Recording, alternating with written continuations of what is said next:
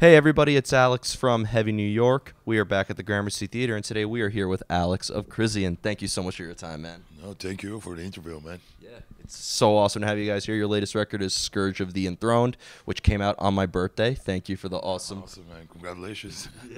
But how was the making of the record? It was pretty smooth, actually. We went back to the Stage One Studios, which we already recorded a few albums out there. We had Andy Klassen as a producer, so we know the guy. We already worked together, so it was cool. It was smooth. A few issues here and there, but everything went fine. We're happy with the result. It came out good, I think. Yeah, it definitely came out good on this end. Now, being that you have so many albums out now, do you have like a formula that you always stick with, or do you like to experiment with each record? Well, it depends, man. It's kind of a natural thing for us, we got together, us three, and start jamming, We don't really follow a formula, but we kind of follow like somehow, a direction, For the latest one, we're like, we wanted to go faster, kind of go back to the roots. But we don't really follow a formula. We got together on the practicing room, start jamming, and that's it, pretty much. We wanted to go faster and more brutal than the previous one, but it was a natural thing. We just got there and started jamming, and that was it. With the making of each record, does it get a little bit easier that you have so much, or has every record been like a new experience? It's actually a new experience, because we wanted to somehow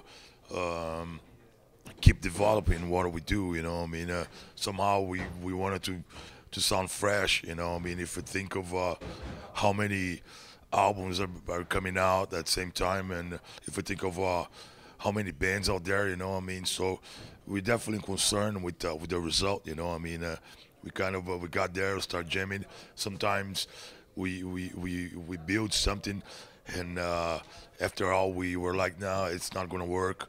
So we pretty much sometimes you dump some material, but it's a easy thing for us. We used to that, We've been jamming together for a long time, and then it's not really a problem for us.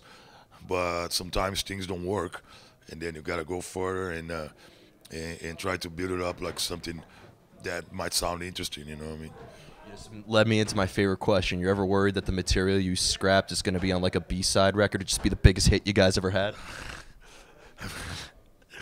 It could be. You never know, man. You never know. But like I said, we do like we work on pre-productions. So we listen to it, and we're like, oh, sometimes it don't work.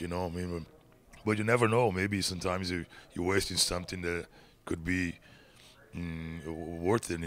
But I don't know, man. I don't know. Yeah, I'm looking forward to that B-side. All right, man. Maybe someday. Yeah, we got quite a few material that we left behind, and then you never know. Maybe someday, or we can bring it up on an EP or something. Yeah, or if like if it's really that bad, if Japan or Best Buy wants a bonus track, you're like, well, there you go. There's your bonus track. Yeah, they're always crazy for bonus tracks. Yeah. Now, is there ever something in the songwriting process that comes first? Is there like a concept that your music follows, or do you just kind of like have to play around with riffs before lyrics come in? Yeah, we pretty much start up out of a riff, Like sometimes even the drummer can come up with a riff, But mostly like Moises, the guitar player, will come up with a riff. Sometimes I would, sometimes Max, and then we put it together, And then we leave the vocals and the lyrics for after we got the song done.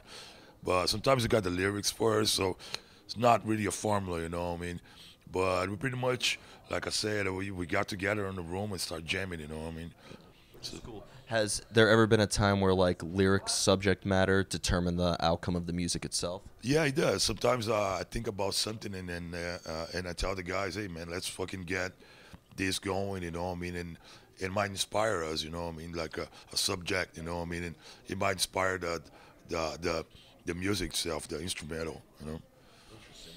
Interesting. Now, what I was curious about, being that there's only 3 members of the band, right? And which is interesting for a death metal style band. There's normally 7 guitar players. Does that maybe make it a little bit easier to kind of, being that there's only 3 members, to kind of work together? Yes, it does, man. It does. I mean, we're not only a 3-piece, we're like 3 brothers, you know what I mean? So we are like, we had the liberty to tell, you know what I mean, whatever we think about it, you know what I mean? We don't turn our backs and walk away of a problem, you know what I mean? So if we got an issue, we gotta, you know, deal with it, you know what I mean? So I guess it makes it easier, you know what I mean? Being a 3-piece and being in a family, you know what I mean? It makes it easier, I guess. Yeah. And correct me if I'm wrong, you haven't had really too many lineup changes, really. Never had. Like back in the day, like a long time ago when it first started, we had a second guitar player, but it didn't work.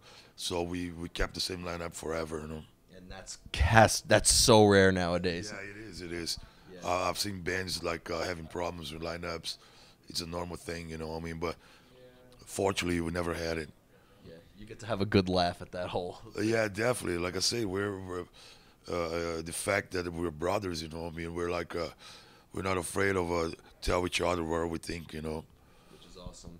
And one other question I'd like to ask you is, I actually interviewed 2 great musicians from Brazil before. I interviewed Max Cavalera twice, and I also interviewed Angra recently too. So I heard that there's a great metal scene in Brazil. Do you concur?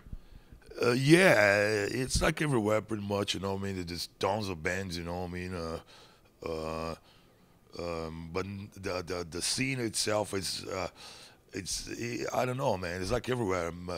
The metal music, it's I don't know. There's good bands, bad bands, good promoters, bad promoters, good venues, bad venues. So it's a tricky road, you know what I mean? But we survived through the years, and like I say, it's good bands, but there's a bunch of shit too, you know what I mean?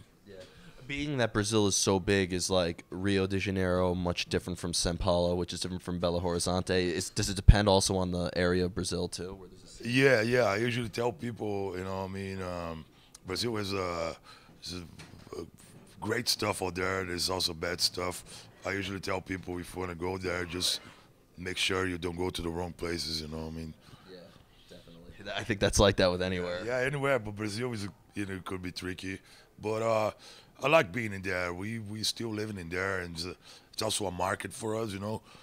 When you're done with the tour here or either in Europe, we go back home, and we still like having the opportunity to keep playing, you know what I mean? So South America, not only Brazil, but the whole South America is also a market. So we keep things going. I heard like most of South America is just crazy. Like every band who I've interviewed, they say, "Oh, it's Argentina. That's a great tour." Or Brazil, and even not South America, but Mexico. They love it down there too. Do you think there's a specific reason that metal is so popular down there? I don't know. People are usually, you know, I mean, like more passionate. I think, you know, being about music, not only metal but music, and the crowds are, I think. They're a bit more savage, I think, you know. I mean, that makes it very interesting, you know. I mean, sometimes you're playing somewhere else for 10,000 people, 20,000 people standing there staring at you, you know. And then sometimes you're playing for a smaller crowd, like let's say a couple of hundred people, and they're fucking going nuts, you know what I mean? So that's the good thing about it. Shows in Brazil usually are like savage shows, you know what I mean? Yeah. Good shows. Very violent. Yeah. So before we go, I'd like to thank you so much for your time.